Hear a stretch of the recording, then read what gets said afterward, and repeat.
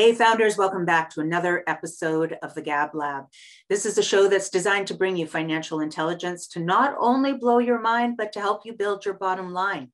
Today's episode, championed by our good friends at Community Future Sunrise, an office in Southeast Saskatchewan that's helping founders out there build their business and nail their numbers.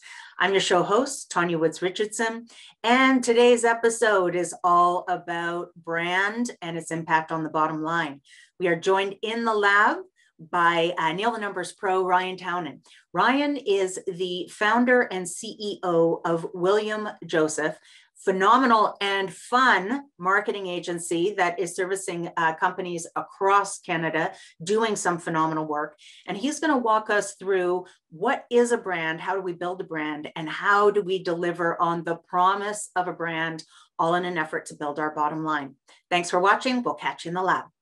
Okay, Ryan, so happy to have you here. Thank you for joining me and investing the time to have this talk today. You betcha. This is a little different from the normal conversations that we typically have in the Gab Lab, because normally we're talking all about money and profitability and pricing and cost of goods. And so I think everybody's happy to have a little reprieve from that. But before we get into the fun stuff, because I think a lot of founders love marketing and love branding, can we chat a little bit about why brand is so important to the bottom line? What is the correlation between branding and bottom line profitability? Yeah, so to kind of like articulate what brand is in our idea or in our mind at William Joseph, brand is all about the promise and the experience that you make to a customer. So it's more than just a logo, and it's more than colors, and it's more than the content in a website. It's really that whole idea of what is your story. And the thing is the more concise you can get your story, the more articulate, the more defined, so that it's authentic, compelling, and different, it will really help you stand out amongst the crowd, right? So when you stand out amongst the crowd, competitors you'll start differentiating, and then customers will be able to easily see who's the best fit for them. And when you can make that connection, that's what helps close a sale. Without a brand, people buy on the what. What do you sell? Okay, I sell this. What do you sell? Oh, it's the same thing. Well, who's cheaper? Grind it down. But without the why, and without the brand, and without the story that differentiates you, people might not be able to understand what's different from you and the bottom line price person. And you know what? That could cost you sales or turn it into a price war. So having a very strategic brand can definitely help, again, build market awareness, help you close deals, and stand out amongst the crowd. Oh, brilliant.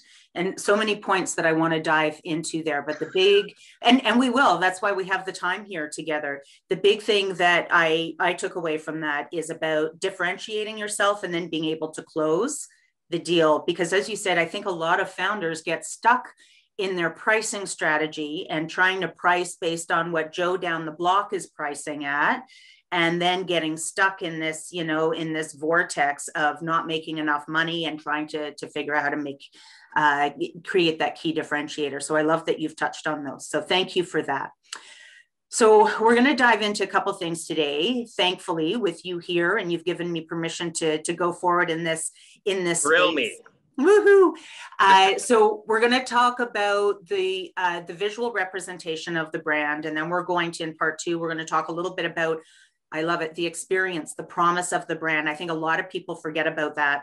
And in the third piece, we're going to talk about pricing and products and how this brand needs to kind of weave throughout all of the different products that you create and put out on the market.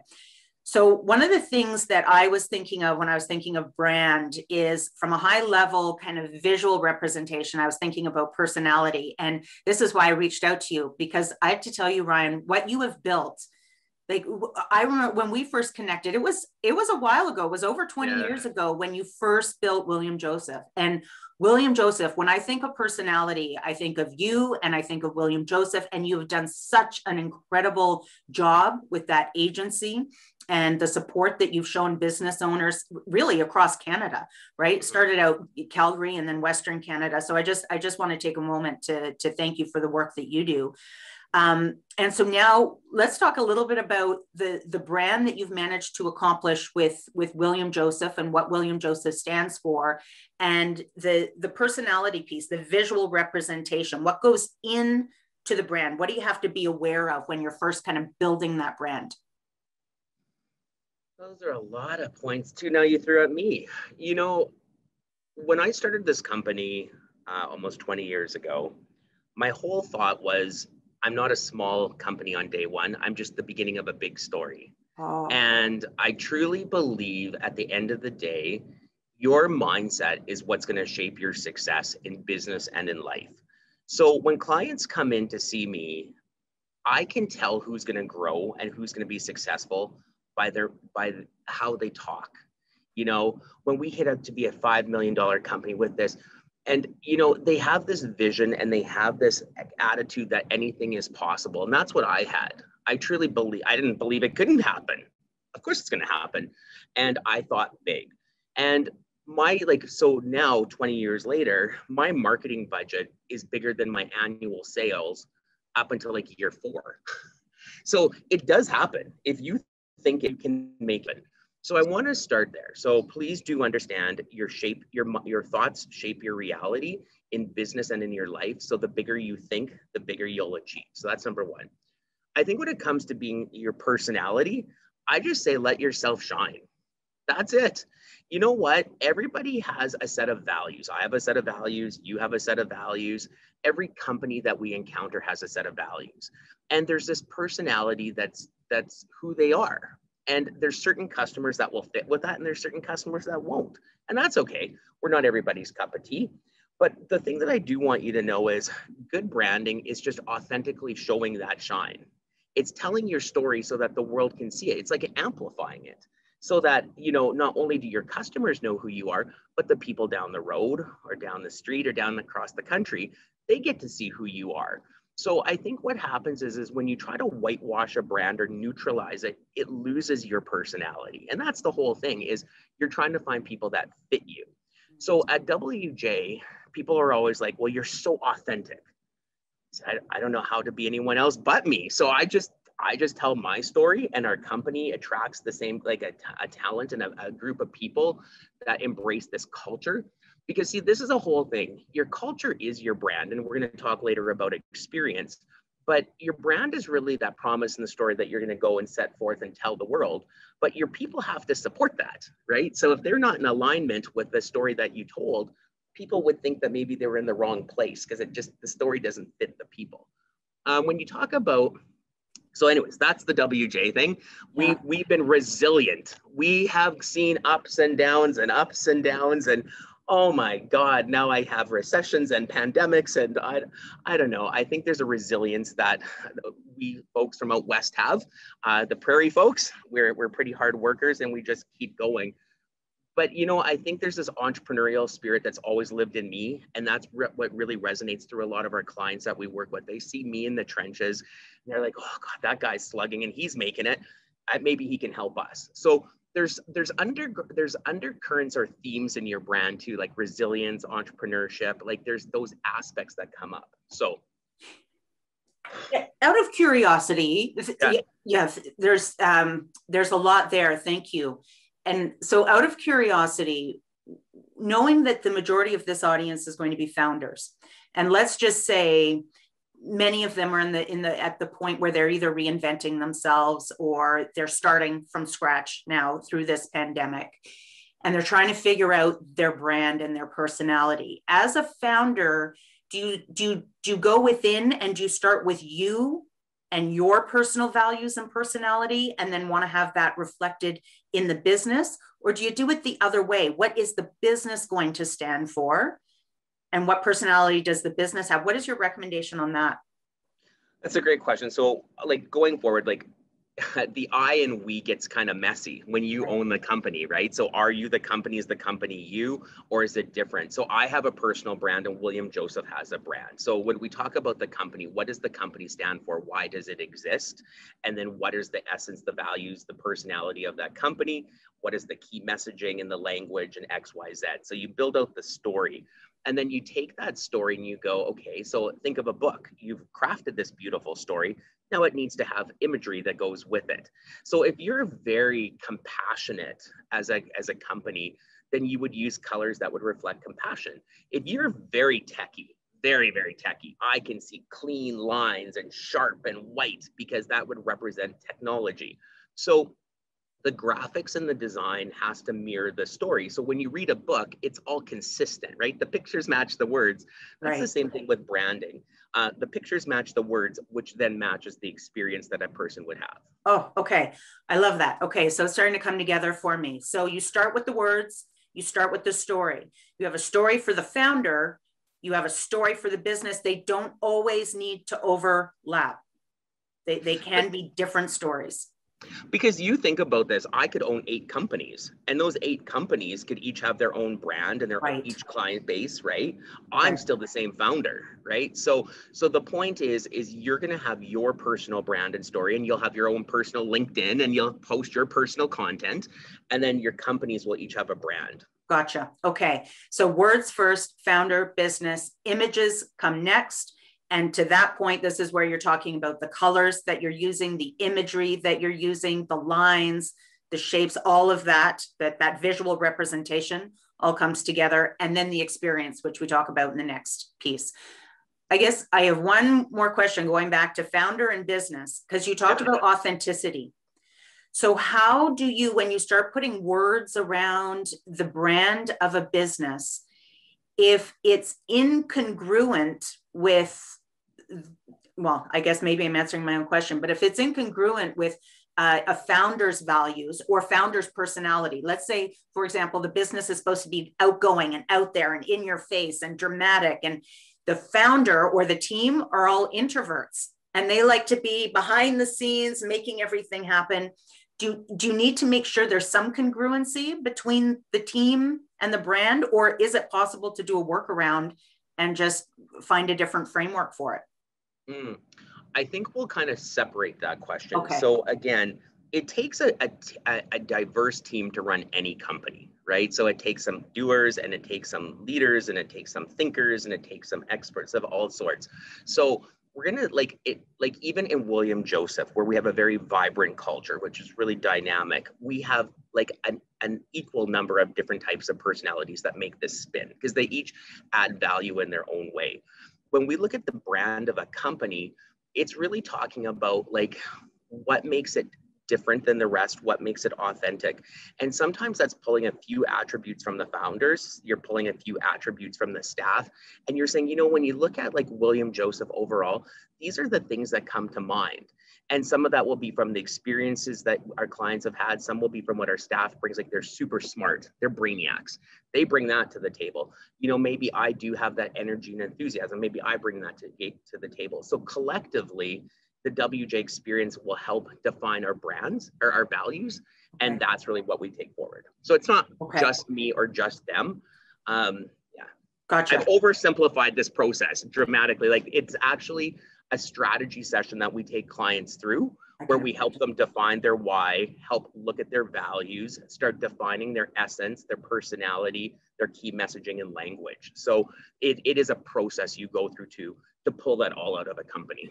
Beautiful. But that's so valuable. It's that ladder. So the why, the values, the essence, the personality, the layering. So don't just try to write the story right from scratch, right? It's the layering process to understand the brand. And I know, Ryan, we'll be putting your information down in the show notes below. So if anybody wants to reach out, and I know from the past, you've done amazing workshops with founders where, you know, if they can't afford the one-on-one, that you've got workshops that people can access so they can get this experience as well.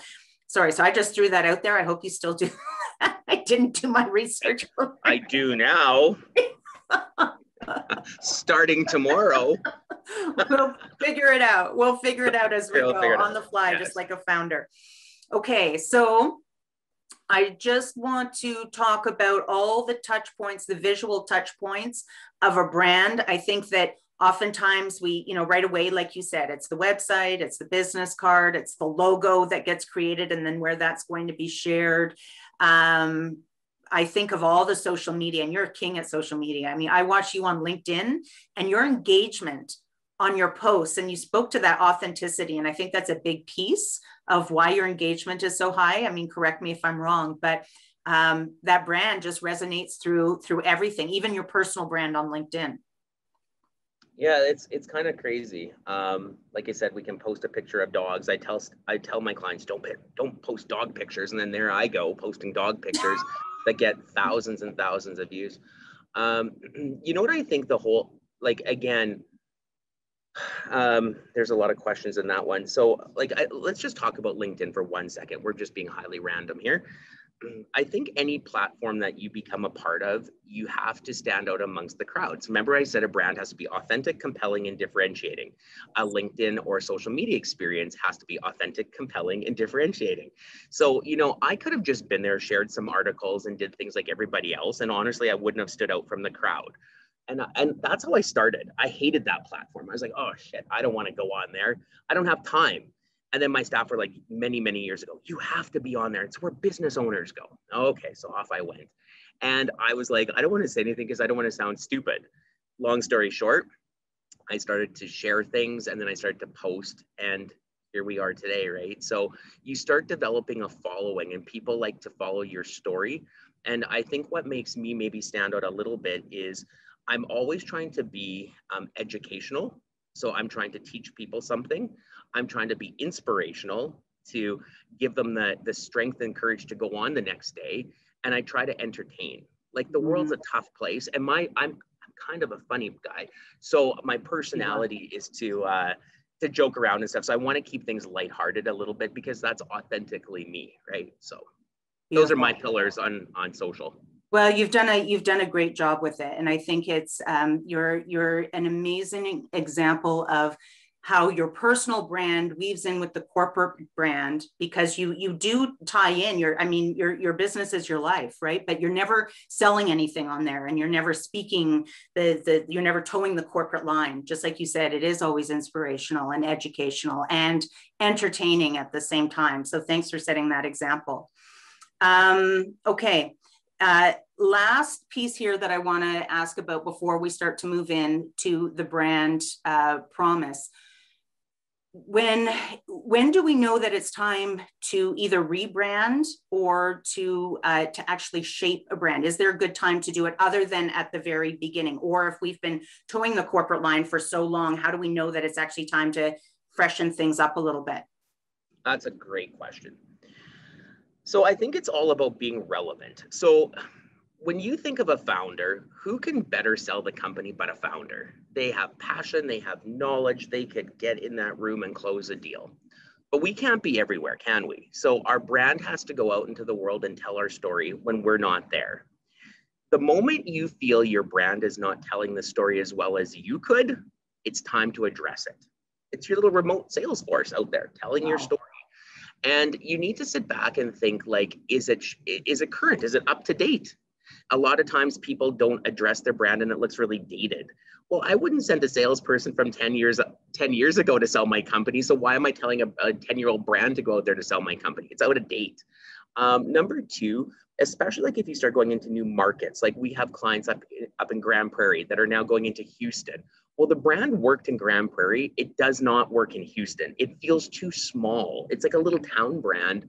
And it had to be a little town brand, because if it was more than that, people would have been like, who the hell do you think you guys are, poising like this big company? Right. But as you grow, then you need to start being sensitive to new regions.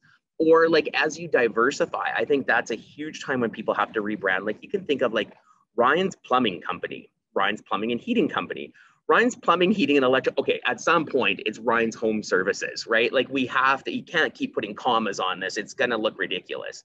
So I think, you know, my advice to a founder is this. If you feel your brand is out of date and it's not current or as good as the stuff that you do, rebrand. Number two, if you're going into new markets and you're adding new services, rebrand or evolve brand. I'm gonna interchange those two. And number three, like if you bought the company from like your parents and you want to put your imprint, you want to imprint it with you, do it. You know, mom and dad had a way of doing it, and now you're going to have a new way of doing it. And I think you'll have a lot more pride if you kind of make it your own than trying to live in the legacy of your parents. Learn from your parents and learn from legacy, but like now it's time to go to the future, right?